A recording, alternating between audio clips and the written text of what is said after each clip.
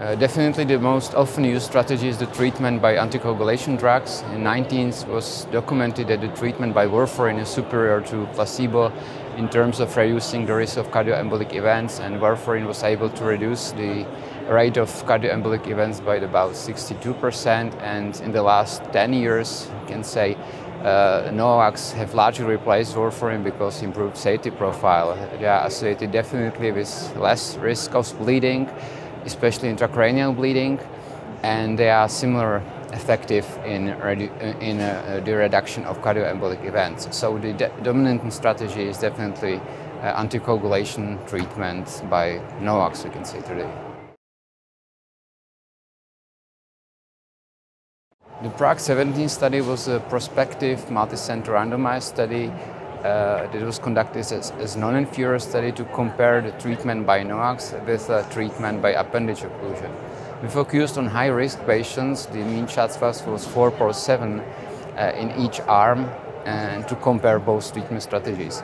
And the primary endpoint was a composite of stroke, TIA, cardioembolic event, significant bleeding, cardiovascular death, and procedure-related complications, and was selected as a composite to encompass both risks and benefit of both treatment strategies. The risk associated with allocation to each treatment are significantly different. Therefore, we selected a composite endpoint to encompass both efficacy and safety characteristic of both treatment strategies.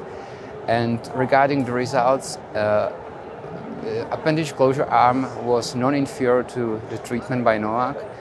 The primary endpoint occurred in about 11% of patients per year in the appendage closure arm and about 13.7% per year in the NOACs arm, and the p-value for non-inferiority in the intention to treat analysis was 0.004.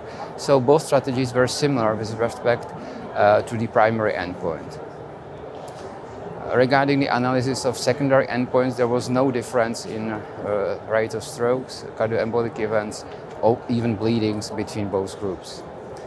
So I think the patients that are looking for non-pharmacological alternative for stroke prevention can be treated by NOACs, and the expected rate of endpoints are very similar in both strategies.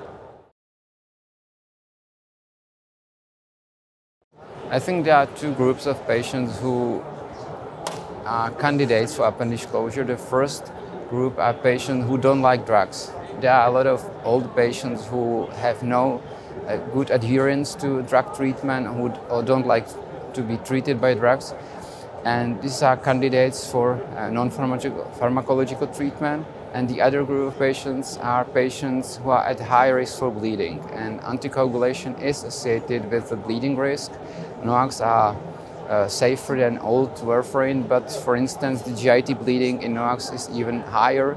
The risk of GIT bleeding is even higher than in warfarin. So just these patients who are at high risk for bleedings are the other group of candidates for appendage closure.